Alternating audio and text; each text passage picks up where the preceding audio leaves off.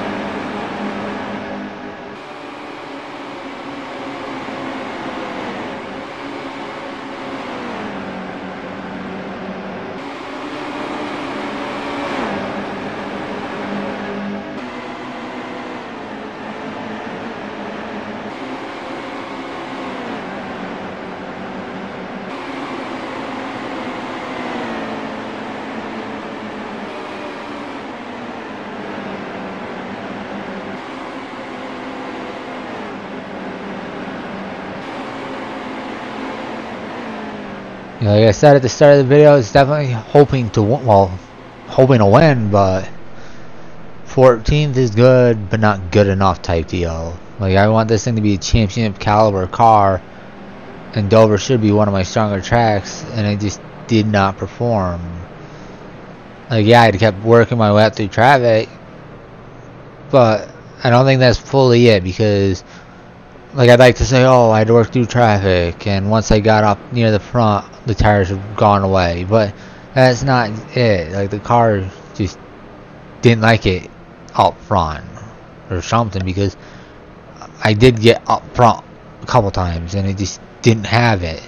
So I'm not quite sure what I got thrown at this car to get it to work. I tried wedge, I tried taking a pound out, well, half a pound, then a quarter pound out of the last. It just was not the race I was hoping for.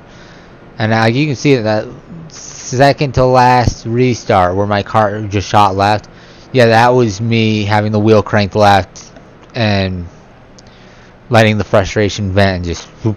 I was actually expecting not a caution, so since it threw a caution, I figured might as well give it another attempt, and this is what I ended up with. I can see from the points, third in points, easily making it to the round of 12, but I don't, well, the round of 8, but I don't want to just make it. I want to be getting those playoff points. But that is it for today. I hope you did enjoy this video. As always, thanks for watching, and I'll see you guys next time.